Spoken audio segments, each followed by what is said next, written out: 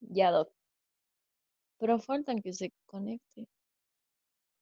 Es que después se acaban mis 40 minutos. Ya. Ya, doctor. Usted no espera. A ver, ya. Empezamos entonces. El día de hoy vamos a terminar la unidad número 4, ¿ya? Seguimos con las técnicas radiográficas intraorales, solo que ahora vamos a hablar acerca de la técnica oclusal. Esta es una técnica radiográfica que se utiliza para complementar una periapical o una interproximal. De este modo vamos a poder observar áreas mucho más grandes. Áreas de interés más grande o cuando el paciente no está en condiciones de abrir la boca para posicionar una periapical. Muchas veces nuestro paciente tiene algún tipo de problema que no permite que pueda abrir la boca lo bastante grande como para que nosotros podamos colocar una periapical en su boca. Entonces esta oclusal nos sirve también, ¿no? O sea, para ver de diferentes ángulos, digamos, las piezas dentales. El propósito. Las radiografías oclusales tienen la finalidad de localizar dientes supernumerarios, no erupcionados o impactados o retenidos, principalmente caninos y terceros molares. Esa es la principal característica de estas radiografías oclusales. ¿Y por qué las vamos a utilizar? Muchas veces pedimos principalmente para ver los retenidos en los terceros molares y caninos. También podemos ver supernumerarios, especialmente en el maxilar superior. También podemos ver raíces fracturadas de dientes extraídos, cuerpos extraños en el maxilar superior o inferior. También podemos evaluar quistes, tumores o neoplasias malignas. Los límites del seno maxilar, fracturas de ambos maxilares y además coadyuvar en el examen de pacientes con trismo. Trismo son los pacientes que no pueden abrir, lo que hemos hablado hace ratito, ¿no? Pacientes que tienen dificultades en la apertura de la boca. En el maxilar superior. En el maxilar superior podemos, dentro de esta misma oclusal, pueden haber diferentes variaciones, ¿ya? Tenemos que acomodar la cabeza donde el plano sagital quede perpendicular y el oclusal paralelo al piso. Es decir, que vamos a utilizar la posición número 1, la que hemos hablado anteriormente. La posición número 1, donde el paciente está recto, con la cabeza así en esa posición que ustedes pueden ver y mirando a las rodillas. Debemos colocar la película con el lado del tubo hacia el maxilar superior y el punto en relieve hacia el haz de los rayos X. El borde posterior tiene que estar en contacto con las ramas mandibulares. Entonces, la película radiográfica para las radiografías oclusales es más grande, ¿no? Es más grande, es del tamaño justamente de toda la arcada. Igual que los paquetes de las periapicales, igual tiene una parte activa y una parte que es la que va a retener, digamos, ¿no? Entonces, la parte activa es esa blanca que ustedes ven ahí. Se puede ver un poco en la imagen en el paciente. Esa es la parte activa.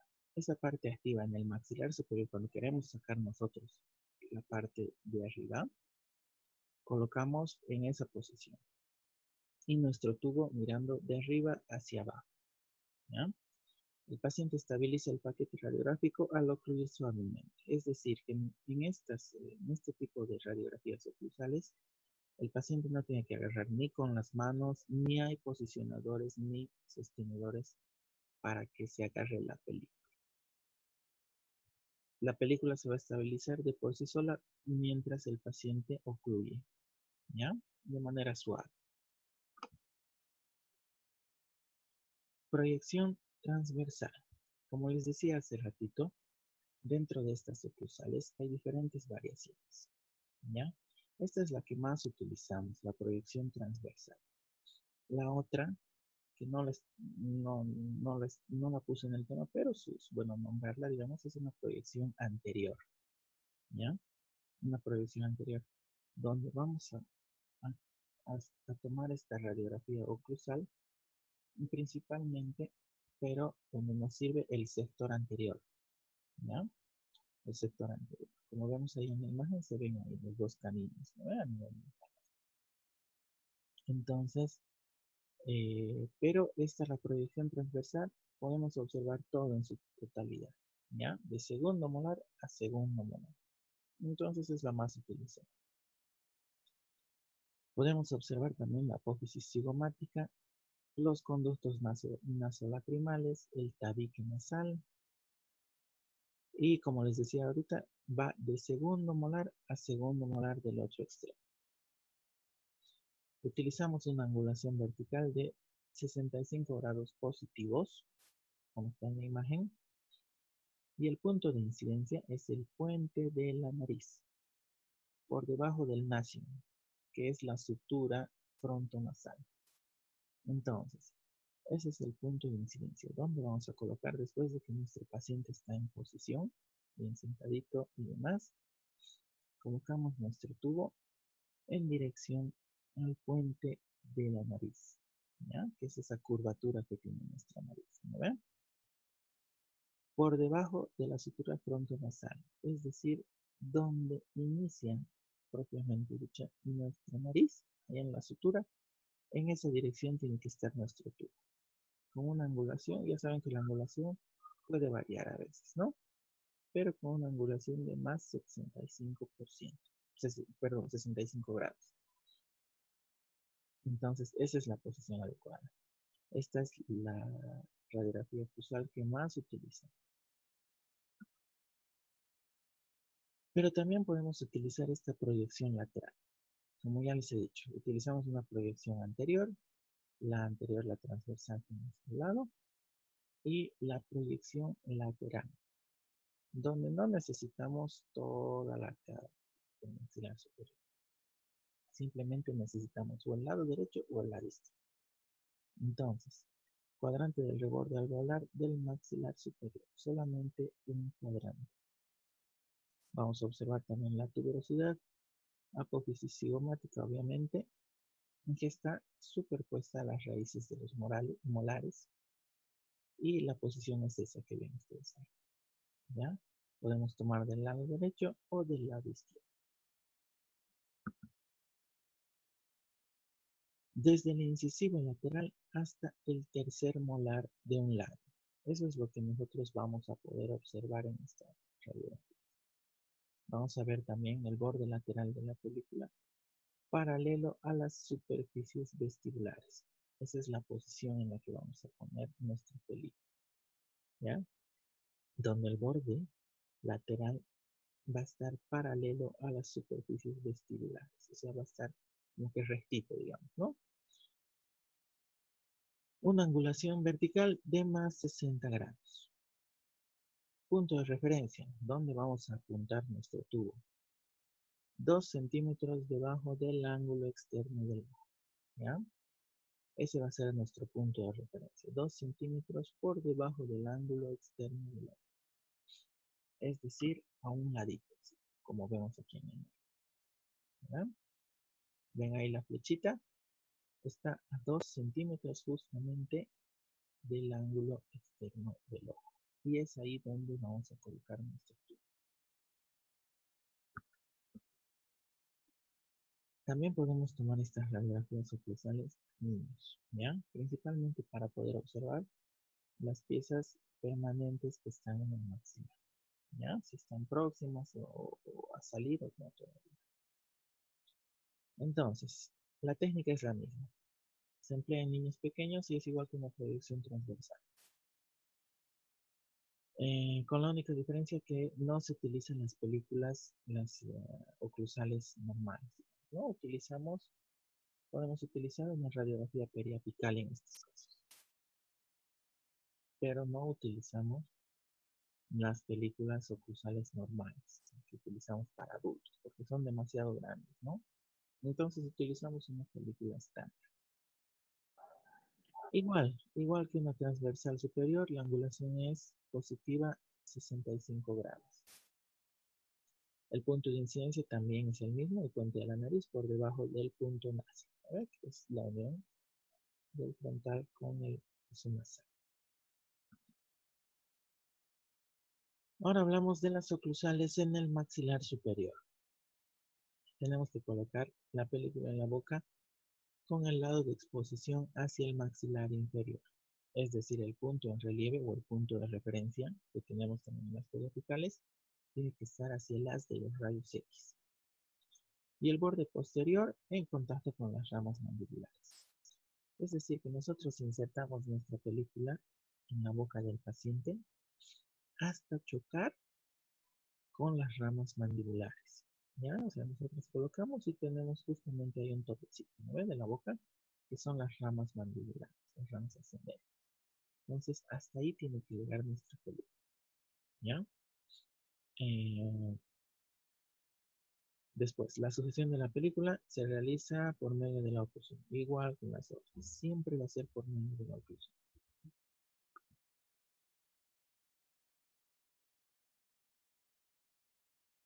Proyección transversal. Igual que en los maxilares superiores, igual hay proyección anterior, ¿no? Pero no la nombramos, porque la que más utilizamos es la proyección transversal, donde vemos toda la mandíbula, conocida también como topográfica. La transversal del maxilar superior también se la conoce como topográfica. Vamos a poder observar tejidos blandos del piso de la boca, las placas corticales vestibular y lingual del maxilar inferior. Va a ir de igual manera del segundo molar de un extremo al otro segundo molar. El paciente para estas radiografías oclusales del maxilar inferior se va a colocar en esta posición, donde va a reclinar la cabeza hacia atrás, que es la posición 3, ¿no? Que utilizamos para tomar las piezas inferiores en la nuca. El rayo central va a ir dirigido hacia la línea media, 3 centímetros debajo del mentón, perpendicular a la película. ¿Ya? Perpendicular a la película, de esa manera. Lo que nosotros siempre tenemos que buscar en nuestras radiografías. Así utilizamos la técnica de bisectriz en la que imaginamos un triángulo en las radiografías periapicales. Lo que siempre vamos a buscar nosotros es el paralelismo. ¿Ya? Como pueden ver ustedes ahí, el plano oclusal se dibuja una línea imaginaria, ¿verdad? De la comisura de la boca hacia la oreja, digamos, hacia el oído, ¿verdad? Y esa línea imaginaria tiene que estar paralela a nuestro tubo, miren. Entonces, ese va a ser nuestro punto de incidencia, si se puede decir, ¿ya? Buscamos la línea media del rostro, ¿no? Que divide en dos, de izquierda a derecha, 3 centímetros por debajo del mentón. Esa es nuestra posición adecuada, ¿ya?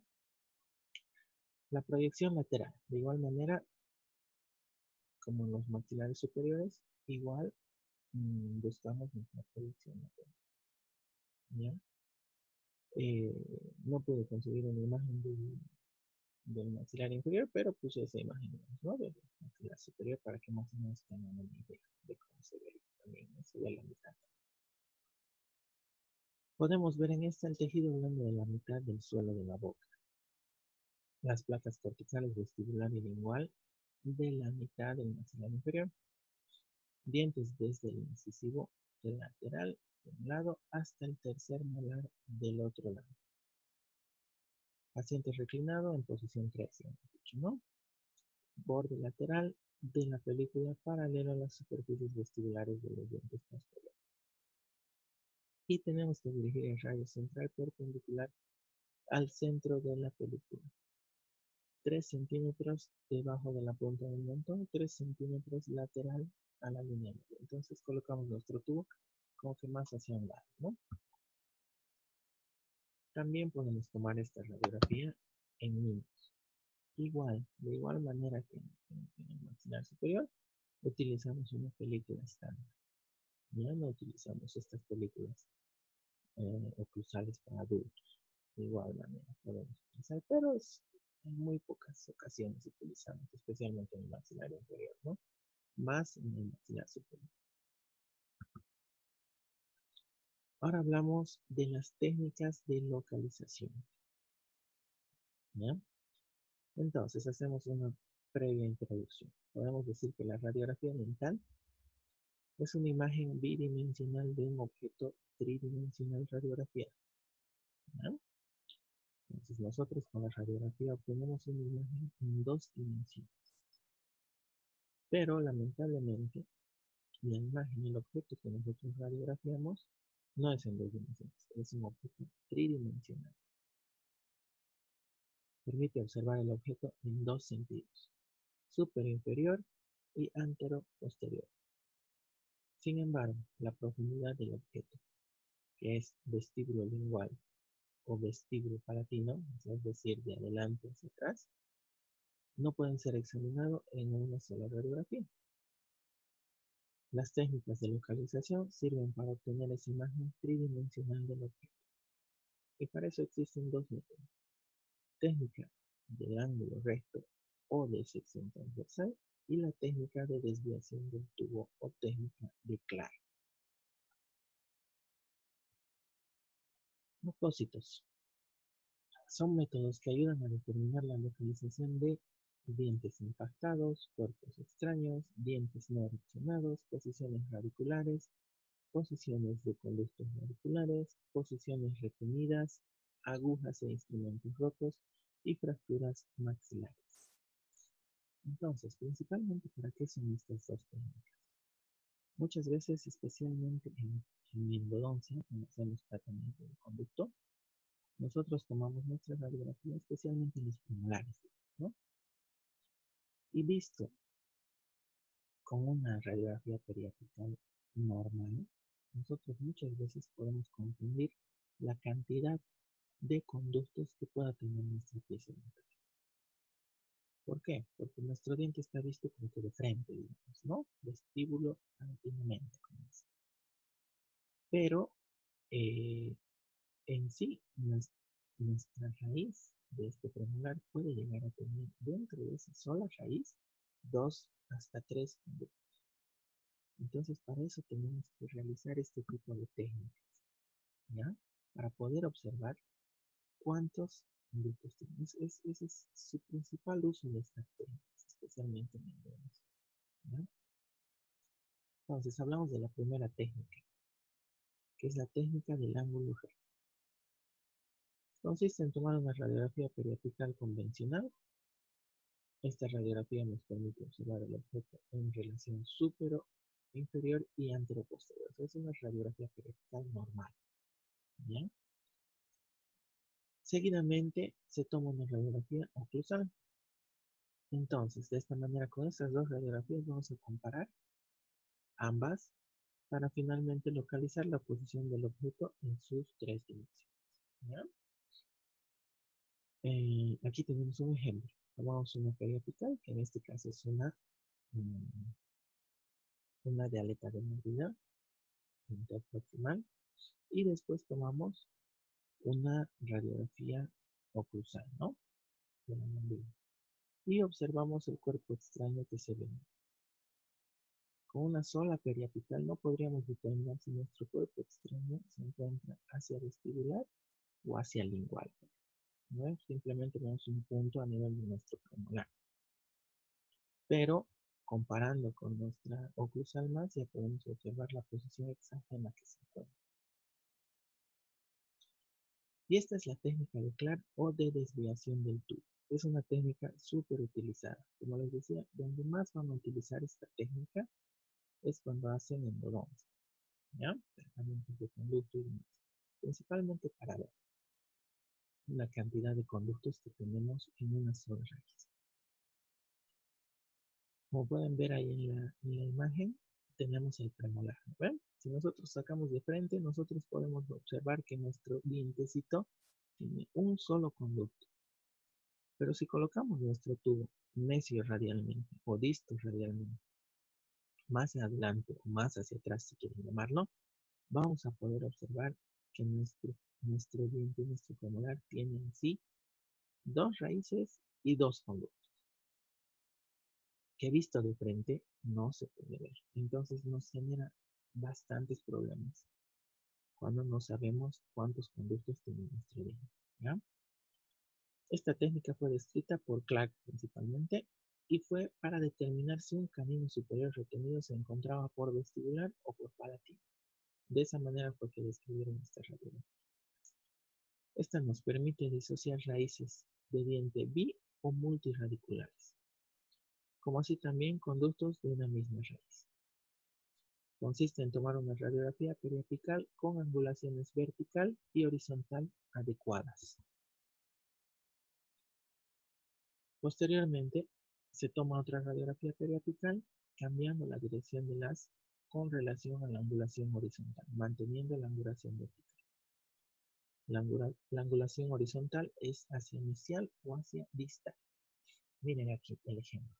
En la primera radiografía periapical, este premolar se ve con un solo conducto. ¿Verdad? Le hacen el tratamiento de conducto, tiene un proceso a nivel del ápice y colocamos nuestra radiografía periapical en la misma posición en boca, con la misma angulación vertical, ¿ya? Con la misma angulación vertical. Eso no se modifica, ¿ya? Lo que se modifica es que esa es nuestro tubo, agarramos y un poco lo inclinamos o hacia adelante, hacia mesial, o hacia atrás, hacia distal. Cualquiera de los dos, dependiendo. Entonces, de esa manera, miren el último ejemplo, el de la derecha, se inclina la radiografía hacia mesial en este caso, y se pueden observar los dos conductos de este premolar, que no podemos observar con una técnica normal, una técnica periódica. Entonces, esa es la técnica de técnica. Utilizamos la misma posición, la misma radiografía periapical, todo lo mismo, todo igual. Lo único que modificamos es nuestra angulación horizontal, es decir, hacia mesial o hacia distal.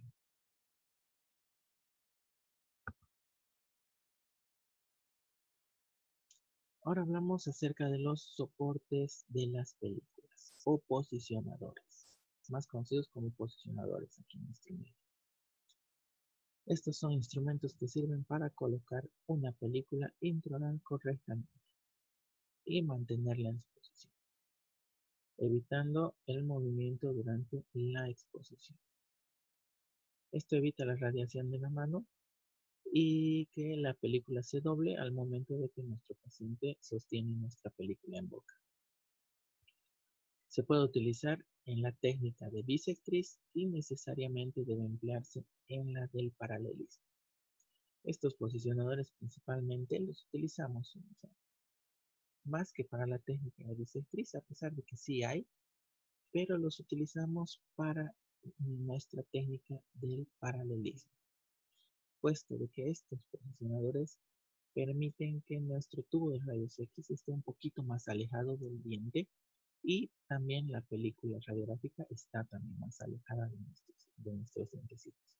Entonces es ideal para la técnica de paralelismo. Solo con estos posicionadores logramos la técnica. ¿Ya? Como pueden ver ahí, estos posicionadores, ahí se coloca la película, nuestro paciente agarra, muerde y esos círculos de ahí que ustedes ven son para que nosotros coloquemos nuestro tubo en dirección a la película. Hay tres tipos de posicionadores, ¿ya?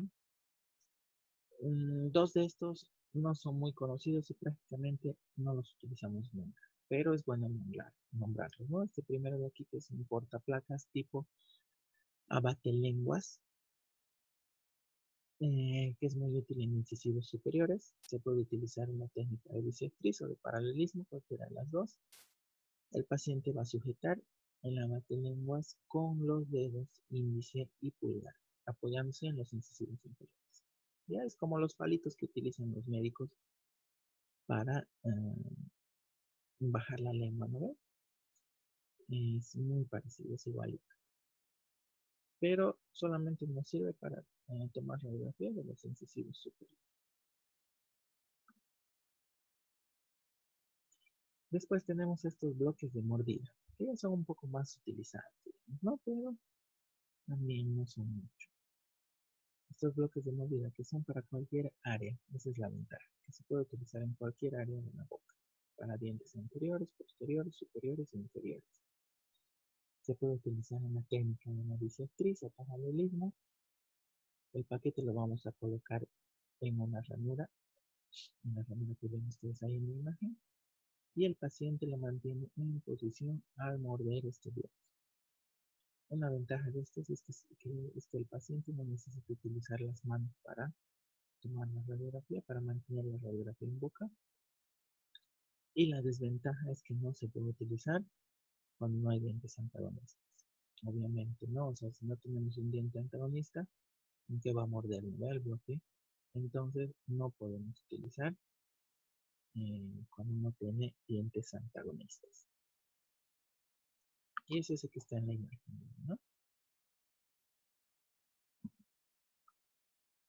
Y por último tenemos el portaplacas o alineadores de emisión de rayos X. ¿Qué son estos que están en la imagen? Aquí en el mercado en Bolivia nosotros tenemos otro tipo de posicionadores que son muy parecidos a estos y que son mucho más cómodos. Esos son los que más nos venden nosotros. Y son muy útiles, demasiado útiles. ¿No? Es el posicionador que más utilizamos en la odontología. Entonces, ¿en qué consiste? Consiste en un bloque de mordida que presenta un anillo que se extiende fuera de la boca del paciente, el cual debe coincidir con el extremo abierto del círculo. También tiene una prolongación que queda fuera de la boca, la cual debe posicionarse de manera paralela al cilindro de dirección. Lo que les he hablado, ¿no ven? Colocamos nuestra película, el paciente guarda con calma y nuestro tubo va directamente apuntando a ese círculo. El círculo de igual manera tiene que estar paralelo a nuestro cilindro en la misma dirección. ¿Ya? En este tipo de radiografías podemos obviar ya muchas veces los tipos de angulación. Por eso les digo que es muy cómodo utilizarlo. Porque lo único que hacemos es colocar nuestro tubo para que nuestro haz de rayos X vaya en esa dirección. Nos olvidamos un poco por eso de las angulaciones verticales, horizontales y demás. Lo único que tenemos que hacer es hacer coincidir con ese círculo que ustedes ven. Dirigen el rayo central hacia la película, evitando que exista una imagen con un cono cortado. ¿Ya? Ustedes ahí ven cómo se ve la imagen. Lo único que hacemos es apuntar nuestro tubo de rayos X hacia ese círculo. Son diseñados para establecer un ángulo fijo del rayo central en la película y producen la mejor relación posible entre la emisión de rayos X y la película. Como les digo, son los más utilizados, los más cómodos. Podemos sacar radiografías súper rápido con estos posicionadores.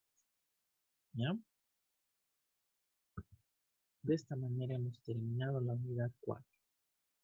Ahora les hago una pregunta a ustedes. ¿Saben hacer organizadores gráficos, no ven?